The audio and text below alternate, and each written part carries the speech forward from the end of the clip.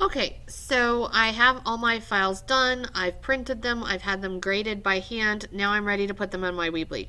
So I have all my sheets over here. So what we need to do is we need to make these into pictures so I can put them in a slideshow on my Weebly. So you don't have your cover page yet. You're going to do that later on, and then you're going to do the same thing with the cover page once you have it made. So I'm going to start with my orange one, and I go to File, Export, Image. I'm going to call this orange sheet. And I'm going to hit save, and I'm putting it in the file. You're going to put yours in your H drive with the rest of your stuff. And I'm going to hit save. And I'm going to go to my pink one. I'm going to go File, Export, Image, Pink Sheet, Save. You get the idea. I'm going to do the rest of mine.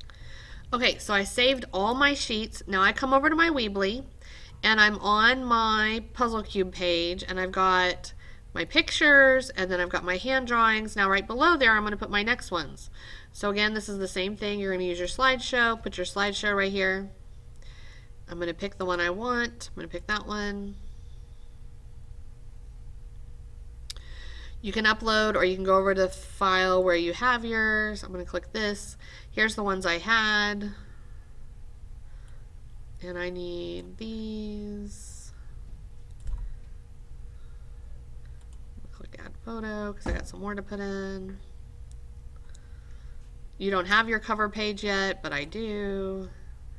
I'm going to have these.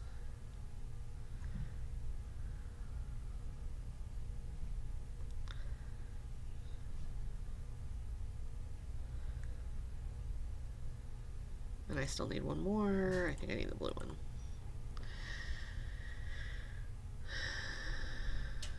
Remember, you can take and rearrange them just by moving them, whatever you need to do, and then you hit save. And there's all my pictures. Again, you don't have your cover page yet. You will be adding your cover page later, but there it is. Don't forget to hit publish.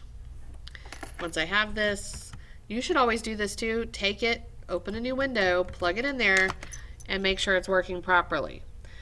IED, puzzle cube, there's my pictures, there's my hand drawing, here's my beautiful pictures that I just did, there they all are, and then eventually you're going to also be adding your animation at the bottom. Okay, that's it.